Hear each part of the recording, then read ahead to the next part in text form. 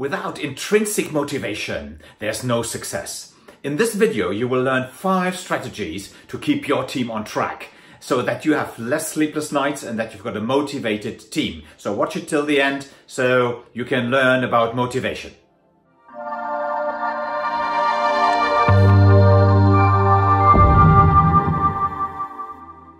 Hey, my name is Armin Rao. I'm the founder of A. Leonard Rao, the entrepreneur's entrepreneur, and I would like to help you to become a great leader. Today's topic is about motivation. If you don't want to miss any content on leadership for entrepreneurs, just subscribe to my channel here on YouTube by clicking on the button below this video. Motivation strategy number 1. Trust. If you have a topic or challenge, delegate it to one of your team members or to your team.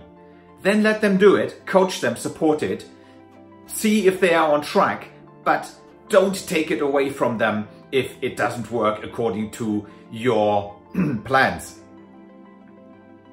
Motivation strategy number 2, stretch. One of my favorite professors at business school in the entrepreneurship class always said, if you want to be successful as an entrepreneur, always bite off a little bit more than you think you can chew. Allow your team to bite off a little bit more than they think they can chew by giving them stretch tasks, stretch targets. Leave it with them, delegate again, support them, and if you see that the task might be a little bit too difficult to get along with, then you can still cut it into smaller pieces or reduce it. So, motivation strategy number 2, stretch. Motivation strategy number 3, match. That means match their strengths to the challenges that you give them. Ask them what they think that their strengths are and give them challenges that match these strengths. So you must understand what kind of personality is your team member. Is he more extrovert or more introvert, more task orientated, more relationship orientated? Depending on these standard personality types, your team will have, or your team members will have different strengths. And for example, if you've got a very analytical task to do, you would rather take an introvert, fact-orientated person than if, for example, you want somebody to do a presentation that is compelling. You would rather take an extrovert and maybe a person or relationship-orientated person. So, motivation strategy number 3, match. Motivation strategy number 4, listen.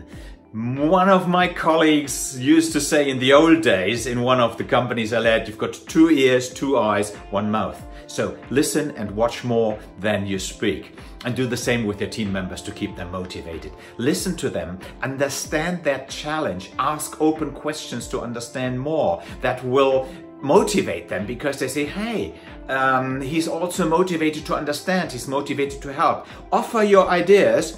Offer them as ideas really, not as orders. Let them implement the actions that they need to address the challenge and then give them feedback. So, motivation strategy number 4, listen. Motivation strategy number 5, don't be a coach.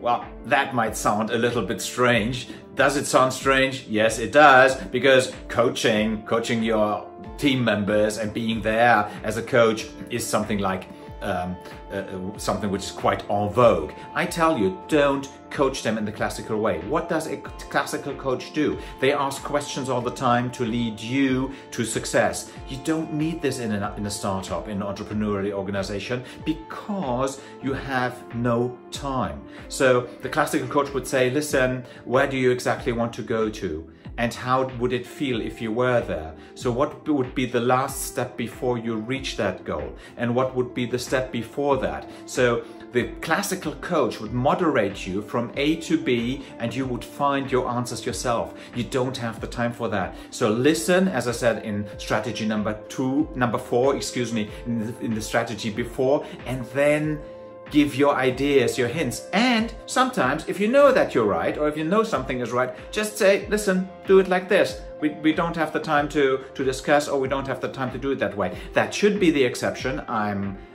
okay with that. But don't be the classical coach. So strategy number 4, motivation strategy number 4, don't be a coach. So what did we have in this video? First of all, we talked about 5 strategies to motivate your people. It is very important that they have trust. It is very important that you match their challenges to their strengths. It is very important that you give them a stretch so that they can, as I said, bite off a little bit more than they think they can chew. It is very important for you to listen. And finally, don't be their coach in the classical sense. Coach them more as a trainer who shows them how certain things can be done and then let them try themselves. If you want to be a great motivator, click on the link below and subscribe to my channel. The live program that I have created will give you the main strengths of great leaders, great world leaders within weeks. This means for you and your company that your sleepless nights will be reduced to a minimum and that your company and yourself, you will be very successful. See you soon, yours Armin, and don't forget, lead yourself.